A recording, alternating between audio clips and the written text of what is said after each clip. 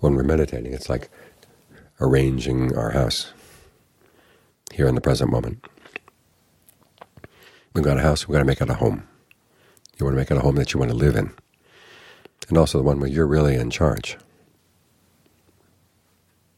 The Johns compare it to having a house where there's one chair in the house.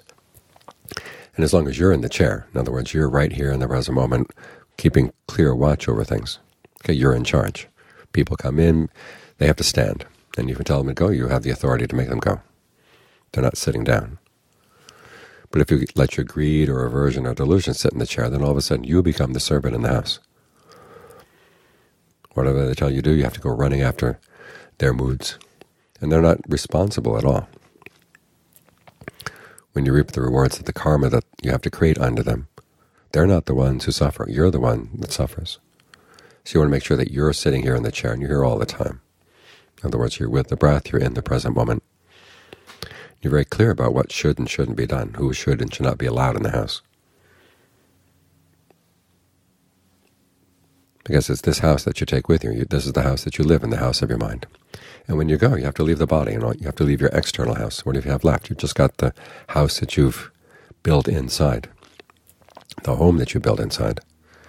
And you want to make sure that it's got good things in there. You don't have a lot of heavy luggage that you have to drag around. The Buddha says that the good things we've done are like a shadow. They follow us wherever we go, and there's no weight to the shadow. It doesn't create any burden at all. Whereas the bad things we've done, he said, are like a heavy cart with big wheels that erase our foot tracks.